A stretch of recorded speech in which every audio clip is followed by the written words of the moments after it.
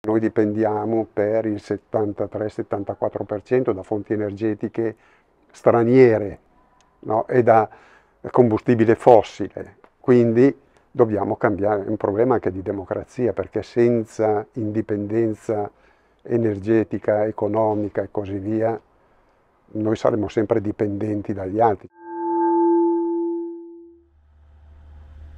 Più di 100 pannelli solari sul tetto della scuola e su quello del campo sportivo. È l'impianto fotovoltaico di ultima generazione da 50 kWh installato nel 2021 a Turano Lodigiano, un piccolo paese della Bassa Padana a poco più di 50 km da Milano. Qui, tra Rogge, Aironi e Campi di Mais, una piccola comunità di 1500 persone ha iniziato a condividere anche l'energia. L'idea parte da uno scambio. Sorgenia, gestore di energia nato con l'avvio del mercato libero di fine anni 90, costruisce una centrale termoelettrica vicino al paese, in cambio un indennizzo economico al comune e la costruzione di un impianto fotovoltaico utile all'ambiente. Ma i consumi dell'ente locale sono bassi e il 75% dell'energia solare prodotta in eccesso viene restituito alla rete elettrica.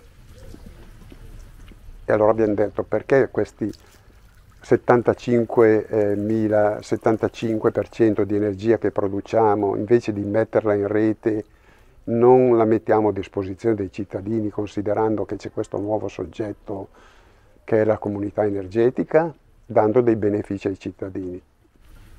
È la fine del 2020 e anche in Italia si possono costituire le comunità energetiche rinnovabili, un insieme di soggetti che condivide produzione e consumo di energia.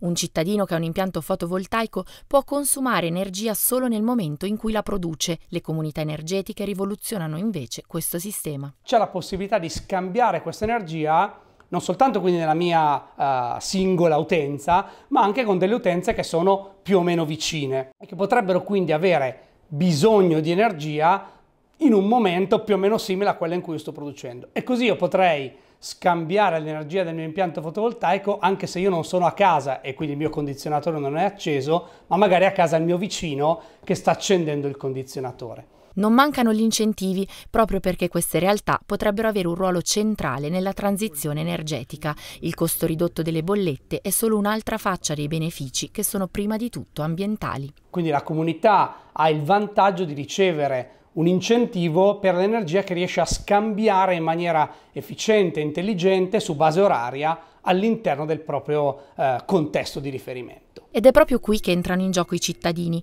coinvolti in prima persona. Nella comunità energetica di Turano Lodigiano ci sono 14 famiglie. Farne parte significa cambiare le proprie abitudini. Che i cittadini sono passati da semplici consumatori di energia, diventano, come si può dire, produttori e consumatori.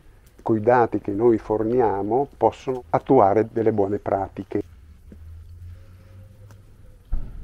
Se prima accendevo la lavatrice alle 9 di sera, adesso l'accendo alle 9 del mattino, per quando funziona il fotovoltaico, oppure nel pomeriggio quando c'è tanto sole. È anche un risparmio per le famiglie, è una modalità per risparmiare. Sono pochissimi i comuni che già sono così avanti con l'energia. Maria Rosa e Rosita sono tra le prime persone ad aver aderito alla comunità, ma ce ne sono altre 10 in attesa perché i problemi non mancano. Le famiglie devono essere già agganciate alla stessa cabina elettrica di media tensione per poter partecipare alla comunità energetica, ma spesso nella stessa via le cabine sono più di una. A questo si aggiungono tempi burocratici lunghi e una legge ancora in attesa dei decreti attuativi. Il problema è il numero degli enti e le procedure che mettono in atto, i tempi di risposta,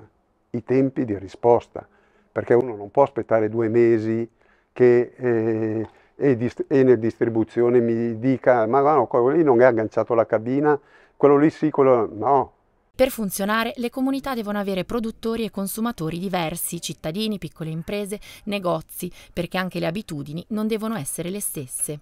Una comunità in cui ci sono solo produttori evidentemente non ho nessun vantaggio, così come in una comunità dove ci siano dei consumatori o ci siano dei consumatori tutti uguali, perché il gioco dello scambio di energia ha senso se io riesco a bilanciare il mio consumo. E allora dico a supermercatino, i bar che hanno consumi energetici superiori perché hanno i frigoriferi, la conservazione delle merci e così via, entrate in comunità. Fino a oggi le risorse sono arrivate dalle società private perché i costi sono alti e le procedure complesse. A Turano la comunità esiste grazie a Sorgenia, società un tempo dell'imprenditore Carlo De Benedetti, poi a rischio default e da alcuni anni in mano a un fondo di investimento.